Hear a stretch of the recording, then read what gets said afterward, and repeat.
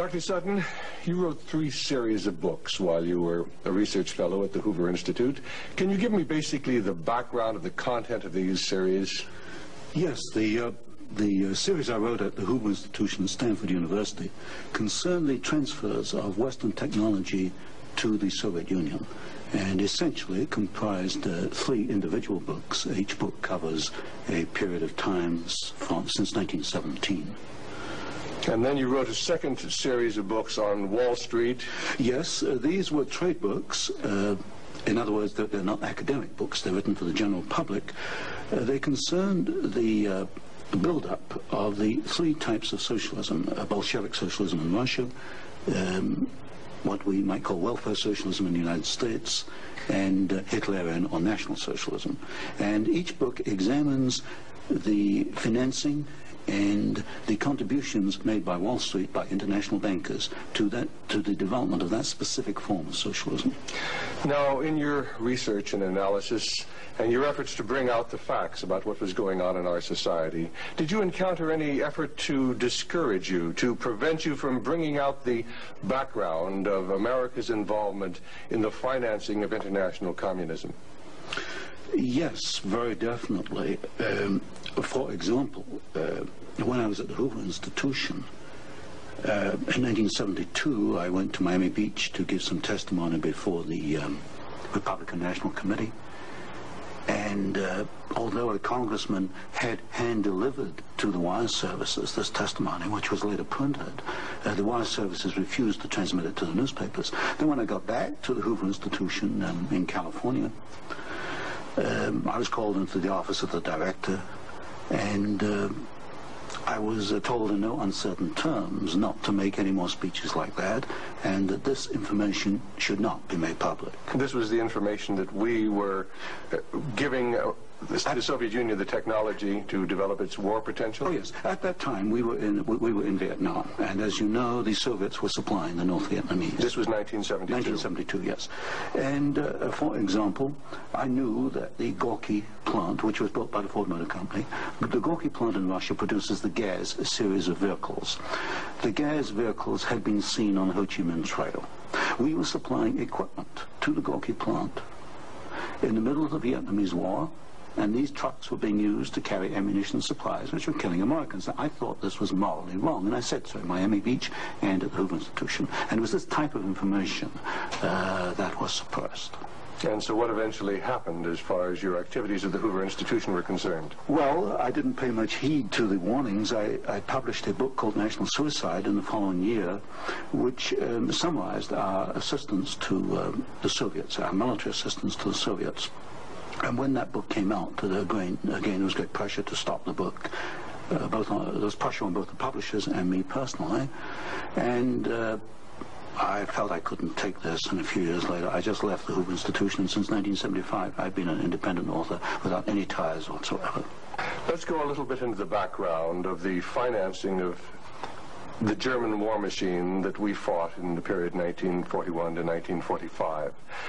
Could we start, first of all, with the original financing of Hitler between 1922 and 1923, when he was first making his effort to come into prominence in Germany? The original financing of Hitler, that's in the years 1922, came only partly from Germany. One of the most prominent Americans concerned with financing Hitler was Henry Ford. In fact, Henry Ford received a medal in 1938 for his assistance to the early Nazi Party. Then, of course, Hitler had his attempted push in 1923. He went to jail, and then we begin another era in the rise of Hitler. Right, and of course, he eventually came to power in 1933 by the electoral process. What about the financing of Hitler's electoral activities in 1933? This I can trace. I have traced it very exactly. I discovered amongst the Nuremberg records a series of bank transfer slips to the Delbrück-Schickler Bank in Berlin to an account which was under the control of Rudolf Hess.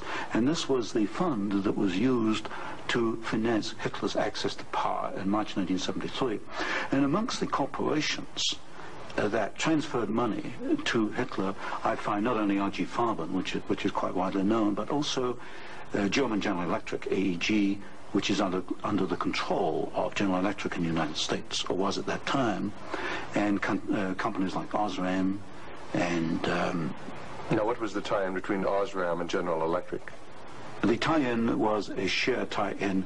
International General Electric in the United States had controlling interest in German General Electric, and also through share interlocks, a controlling interest in Osram in Germany. So then we have Ford and we have General Electric helping to finance Adolf Hitler's rise to power. Were any other large American corporations involved? Very definitely. Standard Oil, through its technical association with IG Farben, for example, Germany could not have gone to war in 1939 without tetraethyl. You need tetraethyl to raise the octane value of aviation gasoline. Germany had no means of doing that. This was developed in the ethyl laboratories in the United States and transferred to the Germans. Standard Oil came up with the hydrogenation idea, which was very essential for Germany in the 1930s, because to raise the quality of its gasoline for aviation purposes. This was transferred to the Nazis. And ITT, for example, International Telephone and Telegraph, was very intimately associated with the Nazis through Dr. Schroeder, who was head of the ITT subsidiaries in Germany. And ITT controlled companies which made not only electrical instruments, but also the Focke-Wulf plant, which made airplanes, fighter airplanes. So what you're suggesting then is that American corporations were helping to finance the German industry that was building up the war potential? American corporations, only a few, not many, financed Hitler through their subsidiaries. They transferred technology. They transferred material assistance, for example, stocks of tetraethyl before the Germans could manufacture it under the joint manufacturing agreement with the United States. And also they financed this. For example, Standard Oil financed in 1933 the development of the gasoline industry in Germany, which was needed to fight World War II. And that's a very interesting point. Could you go a little bit into the background of where Germany got its oil to fight the Second World War? Because certainly Germany doesn't have oil resources. Germany does not have oil resources, that's true. It used in World War II synthetic oil, which it got from coal. And the basic technical processes for the development of oil from coal came from the United States, from essentially from the Standard Oil laboratories, which had this technical assistance agreement with IG Farben. And of course IG Farben contributed something like 60% of the explosives needed by the German Wehrmacht, probably about 40–50% of the gasoline needed by the Wehrmacht and by the German Air Force, the Luftwaffe. And was there a definite interlock between IG Farben and Standard Oil? The interlock was at the technical level, the exchange of patents. It was through a financial technical assistance agreement. There were other interlocks with the United States through a subsidiary, IG Farben, in the United States. But with Standard Oil, the interlocks were at the technical and financial level. And is it a fact, it's been stated, that there were members of the board of directors of Standard Oil who were also on the board of directors of American IG Farben? Yes, Walter Teagle is one name that comes to mind. And there were several directors. Was there an interlock with Ford between IG Farben and American IG Farben and the Ford Motor Company? Not that I can recall, not offhand. Not offhand. So basically what we're seeing then is American industry helping to provide the technology, helping to provide the finance, helping to provide the material that is going to allow Hitler to create his war machine. Yes, that is correct. That is correct. Now, in your book, Wall Street and the Rise of Hitler, you talked about the bombing patterns during the Second World War, and the fact that it was amazing that there were certain factories that were not bombed, whereas the majority of the German factories were decimated, German-owned factories. There were certain factories that tied into this interlock we've already alluded to, that for some strange reason seemed to escape the devastation of our saturation bombing. In World War II, the German electrical industry was or should have been a prime target for Western bombing. But in practice, the German General Electric plants were not bombed. Of the 10 major plants, not one was bombed, and a half a dozen others had trifling damage, broken windows, that kind of thing. So what we have here is a very interesting case of an industry which should have been bombed in World War II, but was not bombed, and yet we have American ownership, which raises a certain amount of suspicion as to why it was not bombed. But as far as the German-owned electrical companies, did they undergo a rather heavy bombing? I took a look at that. The Siemens plant, for example, they were bombed. There's no question. But the industry was not targeted as a general target. So Siemens, for example, was not bombed as heavily as, say, tank plants or aviation plants, that kind of thing. You mentioned the Ford plant in Cologne. Was this a prime military target? The Ford plant in Cologne should have been a prime military target. For example, the British Air Force, the Royal Air Force, did bomb the Ford plant at Poissy in France. But the Ford plant in Cologne, which was by far the largest Ford plant in Germany, was not bombed in World War II. But did our military planners intend to bomb it? In other words, was it on the aiming report? Well, I did look at the aiming reports for the plants in Cologne. Ford was known about. They knew that it was producing equipment for the Wehrmacht. But it was not bombed. It was scheduled as a target, but it was not bombed. So somewhere along the line, as far as the planning was concerned, the name of the Ford motor plant in Cologne was deleted, and yet the city of Cologne itself was totally decimated. The city of Cologne was decimated, as of course many other cities in Germany were decimated. But somewhere along the line, something happened. I suspect it was in the aiming committees, and without question, orders were sent out not to bomb certain targets, even though these were prime military targets. And that's rather reminiscent of some of the orders that went out during the Korean War, some of the orders that went out during the Vietnamese War to leave specific targets within the enemy's domain untouched by our strategic bombing. I understand that was so, although I've not investigated it. Now, in your book, Wall Street and the Rise of Hitler, there was one very interesting section about a special fund that Heinrich Himmler had, and the funneling of money from German corporations into this fund, even up into the years 1943 and 1944. And many of these corporations had strong ties into the American corporations, into the American parent corporations. Could you tell us a little bit about the Kepler Fund? The Kepler Fund was also known as the Konto S Fund. It was what we might call Heinrich Himmler's personal slush fund. He used it for his own personal projects.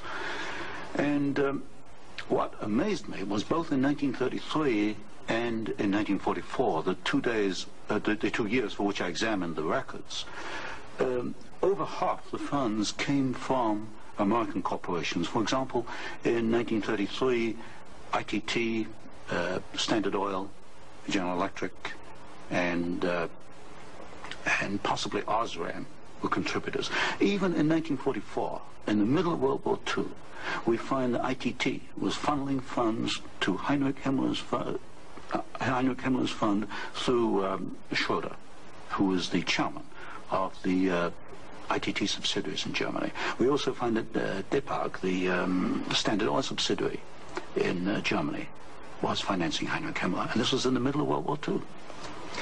Now, were these facts ever brought out at the Nuremberg hearings? They were never brought out at the Nuremberg hearings, although the documents do exist within the files, within the records. They have not been published, as far as I know. And you actually had access to these records? Yes, there's some 400 tons of these records available, and many of them were at the Hoover Institution, or copies were at the Hoover Institution, and that's where I found the original documentation. I think it's a tragic part of our history when the American public doesn't realize the interplay then between great American corporations and the financing, the funding of the Nazi movement. Now, I wanted to talk just a little bit about the Nuremberg trials, because at the Nuremberg trials, the Nazis, the Nazi war criminals, the Nazi generals were held specifically guilty for what transpired. Were there any Americans involved? Were any Americans indicted? Were any Americans convicted as far as the financing of the Nazi war movement? Very definitely not.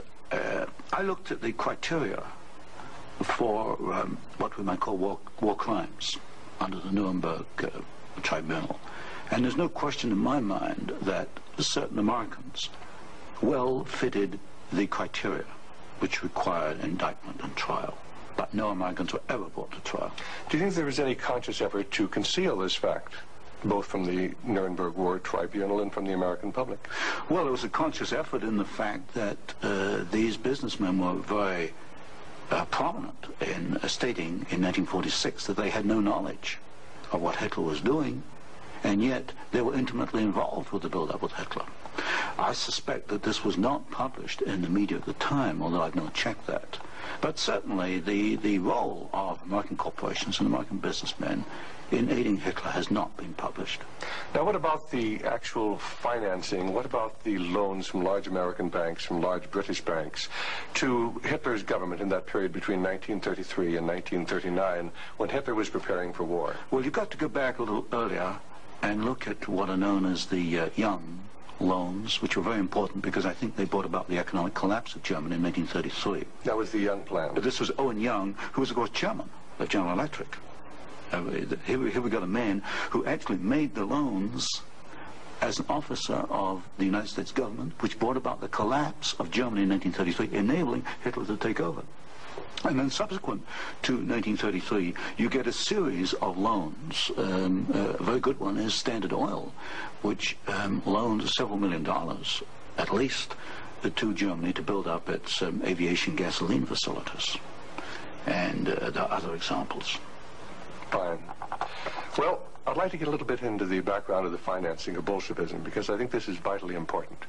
And we can go back to the period after the Second Revolution, which was in October and November of 1917. The initial financing of Lenin's movement, how did it tie into the American corporations? Was there any American involvement in that period between 1917 and 1918, when Bolshevism was just beginning to get a foothold in Russia? Yes, there were several incidents. The most important is one involving Colonel William Boyce Thompson, who was the largest shareholder in the Chase Bank, which of course today is Chase Manhattan Bank. And I published in one of my books a copy of a cablegram which transferred funds from New York to Petrograd in December 1917, $1 million to be precise. And Colonel Thompson made the statement later that this $1 million was given to the Bolsheviks to consolidate. They had just begun to take over Russia. They only controlled Moscow and Petrograd at that time, to aid the control that the Bolsheviks were extending in Russia. This is a very clear case. $1 million, American funds, transferred through an American Wall Street intermediary to the Bolsheviks. And didn't you publish that document here in Wall Street and the Rise of Bolshevism? I published two statements. One is a copy of the cablegram, and the other is a copy of the news clip of the statement made by Colonel Thompson at that time that he had made this contribution. Now, why would an American capitalist, an American financier, help to aid Bolshevism? The only answer, and of course this puzzled me for years, why? Because we understand there to be an opposition. And the only answer I can come to is one of captive markets. The United States did not want another United States in the world. And of course, if you look at the world map, Russia is 2 or 3 times larger than the United States. Imagine this as another United States, as another competitor to the United States. What the United States wanted, or Wall Street wanted, was a captive market. And of course, socialism is a captive market because my earlier studies at Stanford University have brought out the fact that a socialist system cannot innovate. It's got to import innovation and technology from the West. And so I think the aim behind this was to encourage the development of Marxism and other types of socialism, because this would give these Wall Street bankers control of a world market, a captive market. At the end of the First World War, Russia was devastated by famine, and America sent a relief mission. It was the Hoover mission. Do you know any of the facts surrounding the activities of the Hoover Commission? Well, there's no question that in 1922, 1923, Russia was finished. Industrial output was perhaps 8 or 10%. of 1913 figures, and people were starving by the hundreds of thousands. And the Hoover mission was organized, of course, to send aid to Russia. But most of the aid went to the Bolsheviks, who controlled really quite a small part of Russia at that time. Only a very small part of the aid went to the White Russians or to the Far East. And then after 1922, 1923, Lenin instituted something known as the New Economic Policy, or this series of 5-year plans. Can you tell us about the 5-year plans and the part that the major American corporations, major world corporations, played in building up the Soviet Union? Well, there are two separate phases here. The new economic policy was started in 1923 by Lenin, and I found, and I published this in my first book from Stanford, that every single Russian industry was rebuilt or restarted by foreign corporations, mostly German, British, French, and American. By 1928, Russia was back to approximately its 1913 industrial output. And at that point, she began to think of these grandiose 5-year plans.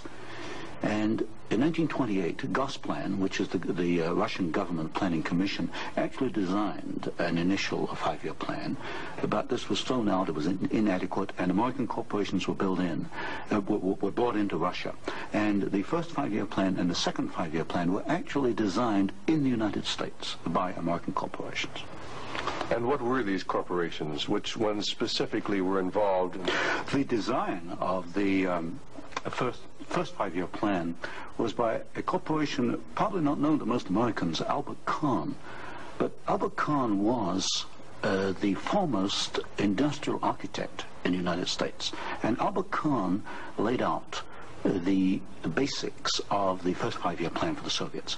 And then we find, again, the same corporations involved with the construction of the plants. International General Electric, certainly, DuPont, Ford Motor, Hercules Motor, Curtiss-Wright in aircraft engines, and even some corporations which today we've forgotten about, like Vultee and Chance Vought. These were aircraft manufacturers at that time.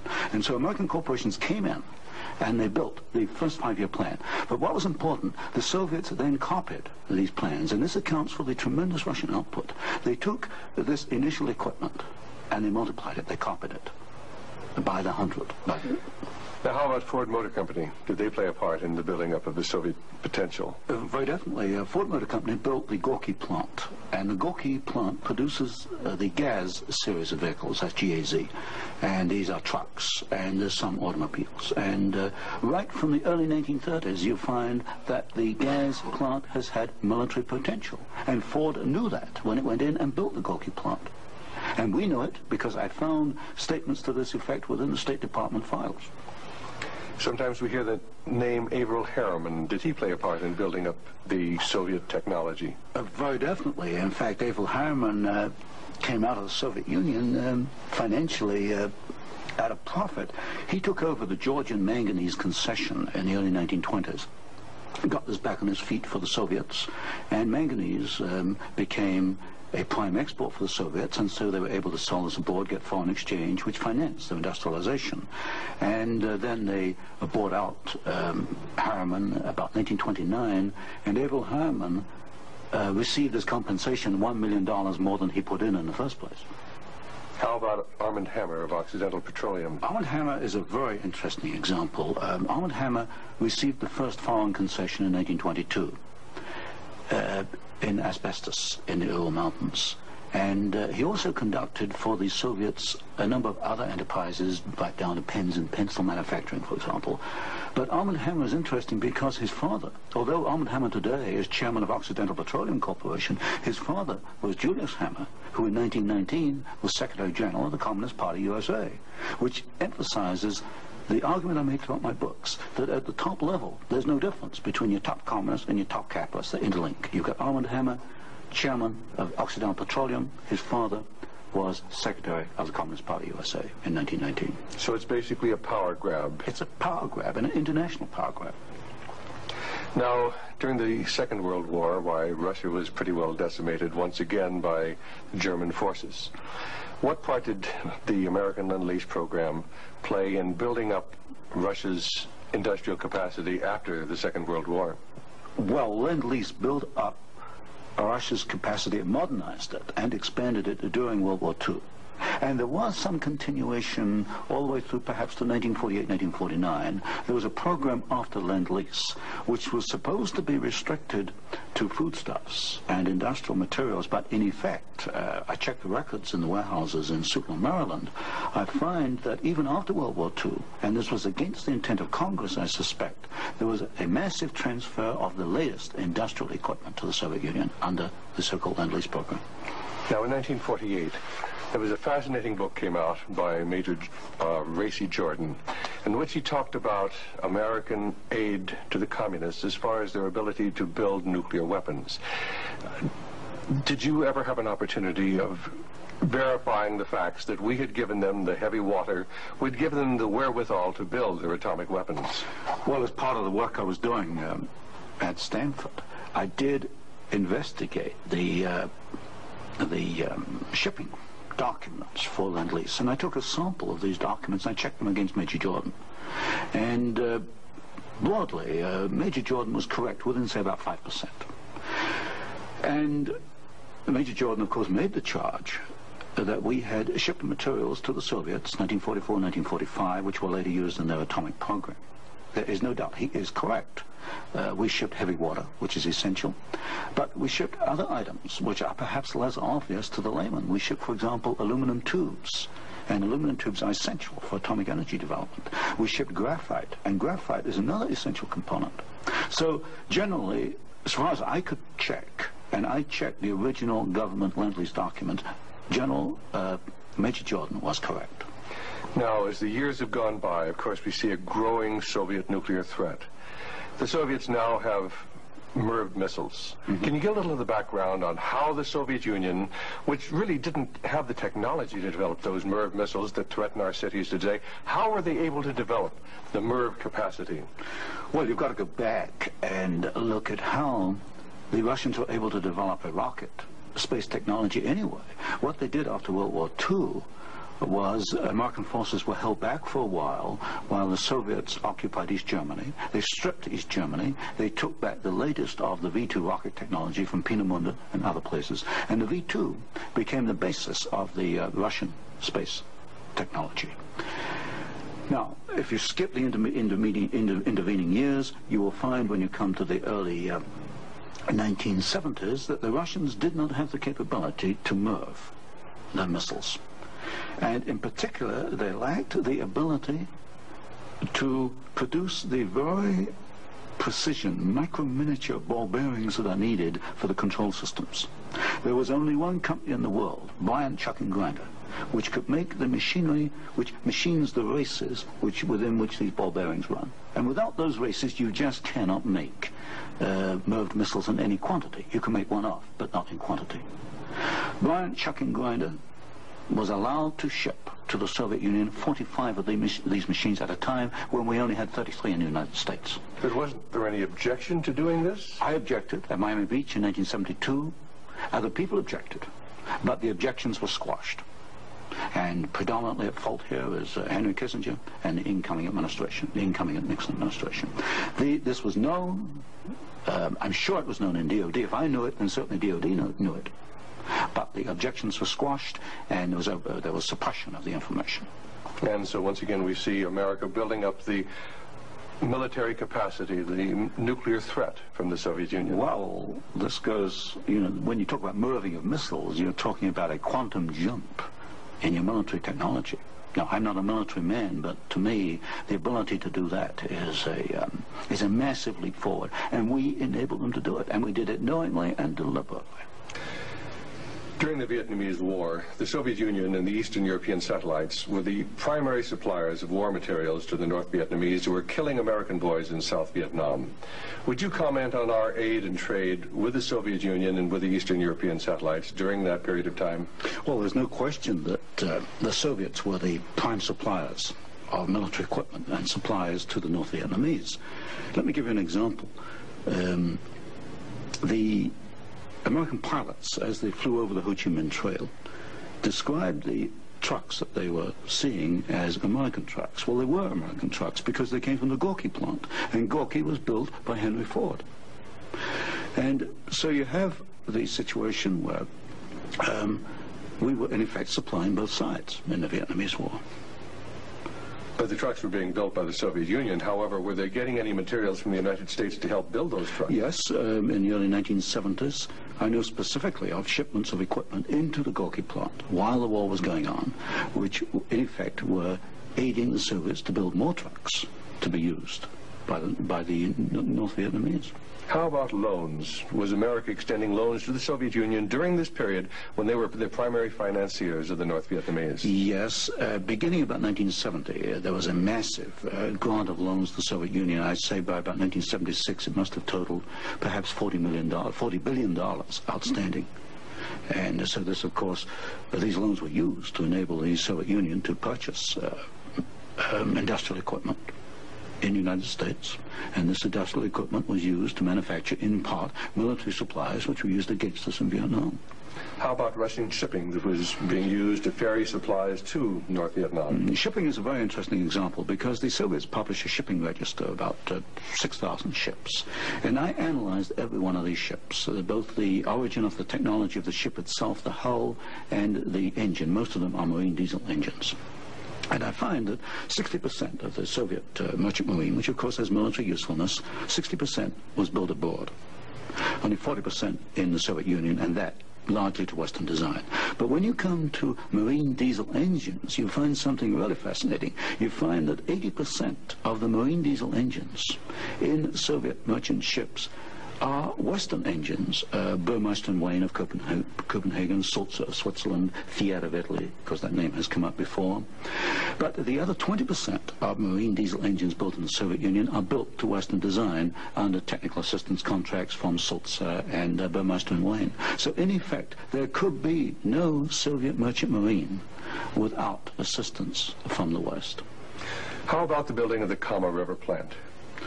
Kama River was built in the late 1960s, early 1970s. The basic design contract was let to the Italian firm of Fiat. Giovanni Agnelli is the chairman of the board. And this is important because Agnelli is tied in with Chase Manhattan Bank. He's on the International Advisory Committee of Chase Manhattan. What caught my attention was that Fiat does not manufacture automobile manufacturing equipment. All the Fiat plants in Italy contain American equipment. And what I found was that the equipment was coming, perhaps about 60-70% of it, from the United States, from major automobile equipment suppliers in the United States. I think it was known as the Fiat plant as a cover to perhaps divert attention from the fact that during the Vietnamese War, we were building the largest plant in the world. It covers 36 square miles. We were building for the Soviets, with American equipment, the largest plant in the world. And so it was called the Italian Fiat plant, and I think this was a blind. And so they were building their trucks and armored personnel carriers and other things that could be used then for warfare in South Vietnam? We knew that the Kama plant had military potential. In 1972, I wrote it in National Suicide. I said as much in Miami Beach in 1972. This plant has military potential. It can produce military vehicles. We knew it. And of course today in Afghanistan we find that the Kama vehicles that are there in Afghanistan today from the Kama plant built by American and Italian companies. And it was after you brought out this information that efforts were made to suppress your book, National Suicide, Yes. and your other studies? Yes, because I was bringing out the fact that the Kama River plant had military potential, that we were moving the missiles with the Bryant chucking grinder equipment, and of course other facts along these lines. And what sort of pressure was brought to bear upon you? What sort of pressure was brought to bear upon the publisher of your book, National Suicide? There was pressure on the publisher to prevent publication, to stop publication. He refused to do so. There's pressure brought upon me first to withdraw the book, and then a rather deceitful sort of pressure. It was claimed at the Hoover Institution that I had plagiarized Volume 3 of my Western Technology series, which was being published by Stanford University. Well, firstly, I challenged them to point out the plagiarization, and nobody could find even 2 sentences that matched up. But then I pointed out that I cannot plagiarize my own work. I hold the copyright on both books, and nowhere in the world can I plagiarize myself. That's a logical impossibility. And then gradually it built up over the following years that my research was perhaps going a little out of what was perhaps required or welcome would be a better word, and it should be confined within more narrow boundaries. And at that point in 1975 I left the Hoover Institution, and since then I've become an independent author, and I can publish what I want to publish. Do you know of any other instances where efforts were made to suppress publication of books through the Hoover Institute? I know one example, one I was personally aware of, and that was Julius Epstein's book on Operation Keelhaul, which is a very important book on the treatment of Russian prisoners of war in Germany after World War II. This book was in manuscript for several years, and he was not allowed to publish it. I heard that firsthand from Julius. Right, and eventually it was, of course, brought out. It was at a later point. Now, another example I can give is my own Western Technology series. The 3rd volume of that was held in galleys for 1 year. Now, it costs a lot of money to hold a book in galleys, because when a book is in galleys, you want to get out on the market to start recouping your investment. That book was held in galleys for 1 year because it was not politically wise or acceptable to publish it at that time, even though it was an academic book. Now, you've done some fascinating studies on the Trilateral Commission. Can you tell us about the Trilateral Commission? The Trilateral Commission is a private organization founded by David Rockefeller in 1973. It was essentially financed by Rockefeller and some of the foundations, Kettering Foundation, Danforth Foundation, Ford Foundation. Ford Foundation was a very major contributor. And the stated objective is to encourage discussion amongst what they call the trilateral regions. I should point out that of the 300 members, 1/3 come from the United States, 1/3 from Japan, and 1/3 from Europe. But in effect, I find that the actions of the Trilateral Commission are very much self-interested on the part of the international banking community in New York. Now, as far as the Trilateral Commission's influence on the American government is concerned, it's been said that there is a very excessive representation of the Trilateral Commission in Jimmy Carter's cabinet and in Jimmy Carter's administration. Well, excessive is rather an understatement. I think there's some 200 million people in the United States. There are only 77 trilateral members who are American. Out of that 77, I counted no fewer than 18 trilateralists. That's about 1/3 of the American trilateral contingent turns up in the Carter administration. Mr. Carter himself was a trilateral, Mr. Mondale, Mr. Brown, Mr. Vance, Mr. Blumenthal, Mr. Brown, Secretary of Defense. In other words, they occupy all the senior cabinet and sub-cabinet posts. In fact, there's some key committees, intelligence and defense committees, which are only comprised of trilaterals. So here you've got 77 Americans selected by one man, David Rockefeller, who's chairman of Chase Manhattan Bank. And we find that they turn up in the key controlling positions in Washington under the Carter administration. And would this suggest to you that perhaps we do not select the government, that it is selected by these people who work behind the scenes? You can come to no other conclusion. If you look today at who's running for office, you find Mr. Bush is a trilateral, you find Mr. Anderson is a trilateral, Mr. Carter's a trilateral. We find articles appearing in Newsweek magazine, Time magazine, U.S. News and World Report, many of the major media telling us there's really nothing to be concerned about from the Trilateral Commission. Is there any interlock between the Trilateral Commission and the major media in the United States? Yes, there is an interlock, particularly in the news media. For example, the Chicago Sun-Times, the executive editor there, James Hoogie, is a trilateral. You'll find Saul Linowitz is a director of Time magazine, and I think, yes, Henry Schacht is a director of CBS. So there very definitely is an interlock between the trilaterals and the media. And perhaps this is the reason, then, that they rather play down the influence of the Trilateral Commission on contemporary American government. Yes, I had a computer survey made of all articles that have been printed on the Trilateral Commission since 1973, I could find worldwide only 73 articles. Now, what's the relationship between the Trilateral Commission and the Council on Foreign Relations? Well, of course, the Council on Foreign Relations is a much older organization founded in 1920. I did a study in which I compared trilaterals with or without membership in the CFR, Council on Foreign Relations. I find there's something over 50% overlap.